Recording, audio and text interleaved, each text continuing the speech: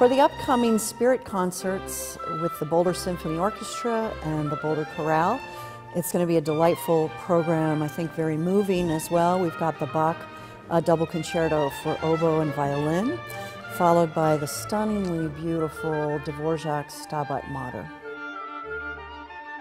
When you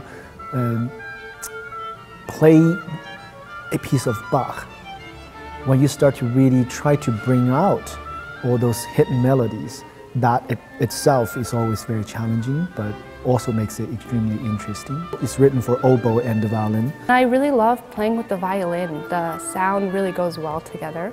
Just the singing of the oboe and the richness of the violin. We are offset, just complementing each other. There's times where I play little doot-doot eighth notes while he's playing a melody. For me, especially at the end of the second movement, there is a note that I hold for a measure and a half, and I can't breathe, and he gets to just play this beautiful line, but it's like, you'll have to play it a little faster so I don't pass out. The Dvorak Stabat Mater is, I believe, an underrated masterpiece. The Stabat Mater Dolorosa means the standing mother grieving, and it is about Mary standing at the foot of the cross while Christ is being crucified.